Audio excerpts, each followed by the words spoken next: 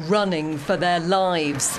4 people are reported dead and more than 60 others injured, some seriously, in a gun and grenade attack in a Belgian city centre.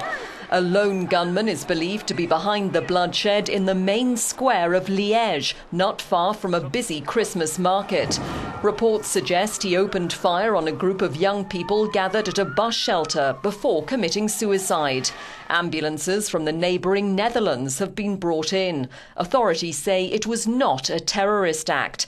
The man Belgian media have identified as the gunman was 32 years old and said to be known by police for possession of weapons. A search was launched for any possible accomplice as the area was sealed off. Bomb disposal experts were reportedly being brought in to carry out a controlled explosion of the suspect's car, found parked in the square.